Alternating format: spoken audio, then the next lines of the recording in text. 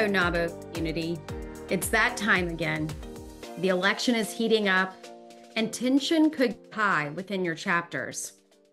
I wanted to take this opportunity to share a few important reminders and point out advocacy resources, while we know advocacy is top of mind. The most important resource is in the Chapter Resource Center.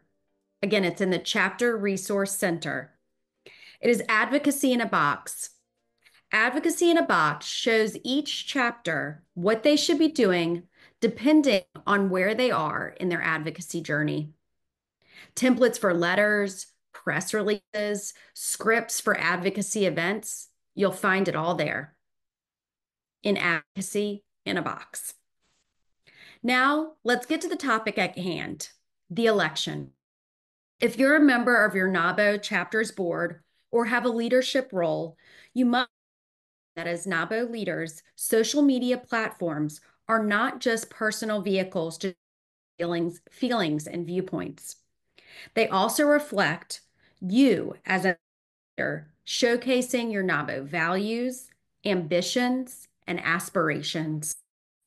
As a member of your NABO chapter board, you are a leader of a bipartisan organization.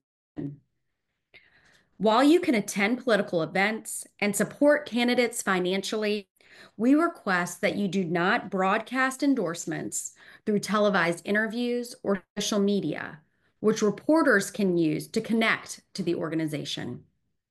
Amid an election cycle, it's natural to feel compelled to engage in political discourse. As a NABO member, it's imperative when you're together to focus on issues that directly impact our businesses, steering clear of divisive social issues that do not meet our NABO litmus test. NABO's bipartisan approach ensures that our voices are heard across party lines, fostering an environment conducive to sustainable business growth and economic prosperity. If we stray from our mission, we lose our standing with members of Congress and, most importantly, the trust of our membership. We can accomplish this by emphasizing the importance of transcending political divides to advocate for policies that benefit business, irrespective of political divides and party affiliation. Emphasizing with your fellow members the importance of setting aside personal beliefs on social issues ensures that the dialogue remains centered on economic empowerment and entrepreneurship. Continuing to discuss issues that matter, such as taxation, regulatory policies, access to capital, and workforce development. Encouraging our members to remain focused on advocating for policies directly related to business operations, such as infrastructure investment, trade policies, and small business support programs. Continuing to reiterate that while political tides ebb and flow, the need for bipartisan cooperation in business advocacy remains constant.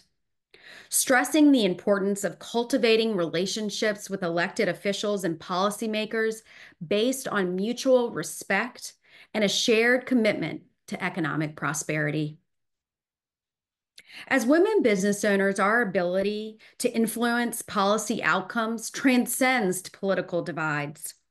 By focusing on business issues instead of social issues and adopting a bipartisan approach to advocacy, we can amplify our collective voice and drive positive change that benefits businesses of all sizes and sectors.